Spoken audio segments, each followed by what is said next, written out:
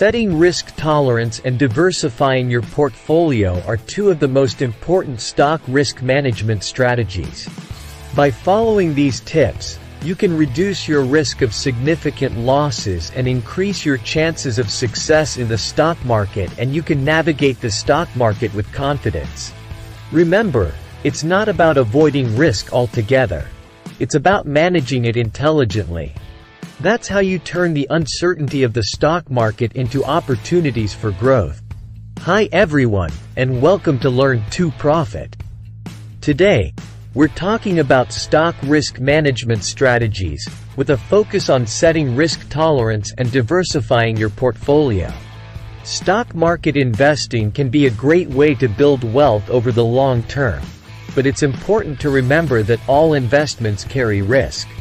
By understanding your own risk tolerance and diversifying your portfolio, you can reduce your risk of significant losses. Setting risk tolerance. Your risk tolerance is the amount of risk you are comfortable with when investing.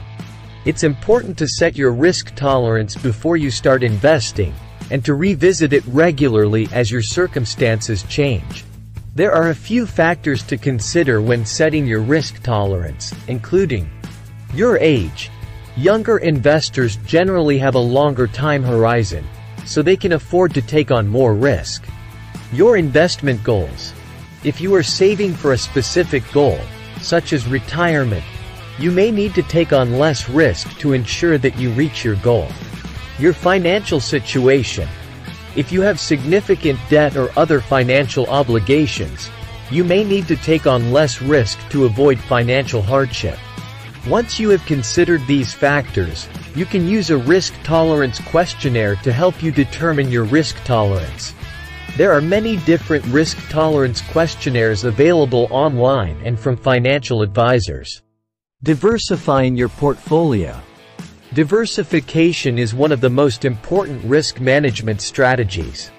By diversifying your portfolio, you are spreading your risk across different asset classes, industries, and geographic regions. This means that if one investment performs poorly, your other investments can help to offset the losses. There are many different ways to diversify your portfolio. Here are a few examples. Asset class diversification.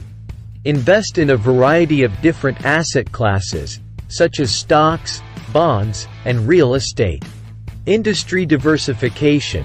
Invest in stocks from a variety of different industries. Geographic diversification. Invest in stocks from a variety of different geographic regions. You can also use mutual funds and ETFs to diversify your portfolio. Mutual funds and ETFs are baskets of securities that track a specific index or market sector. This makes them an easy way to gain exposure to a variety of different investments. Strategies for managing stock risk. Now, let's delve into some effective strategies for managing stock risk. Asset allocation. This involves spreading your investments across different asset classes, such as stocks, bonds, and cash. We'll discuss the ideal asset allocation based on your risk tolerance and financial goals. Stop-loss orders. These are your safety nets in the stock market.